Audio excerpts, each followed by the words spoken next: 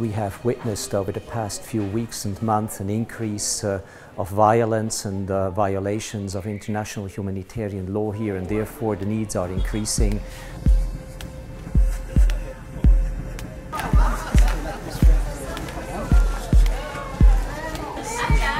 What people need most is access to medical care, which is not guaranteed at the present moment at a sufficient level.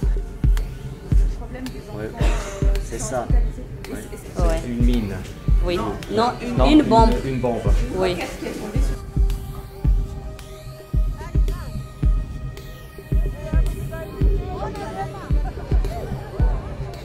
People have to be assisted to survive. It's access to water, and it's also access to food, because the economic fabric is destroyed by the armed conflict.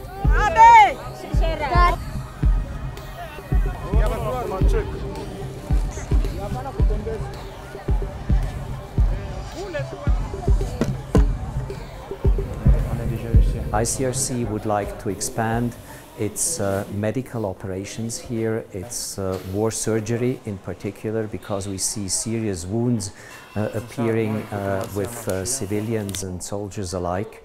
We would also like to focus on areas here in the east and which are increasingly affected by the armed conflict.